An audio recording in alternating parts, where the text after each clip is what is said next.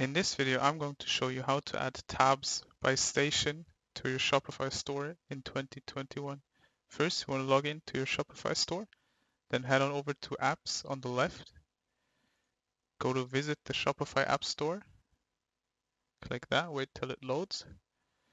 Now click the search bar and search for tabs by station. Hit the magnifying glass. And as you can see here, tabs by station, that's the one we want. Click that. Now hit the Add App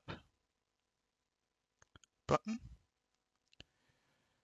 right below. And now you can see tabs by station will be able to view Shopify account data, products, and manage our online store.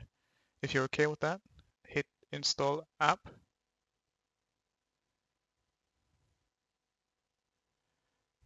And we're good. We've already installed tabs by station. You can choose to upgrade to a different plan, but you don't have to. If this video helped you out, leave a like, comment, and subscribe. Bye.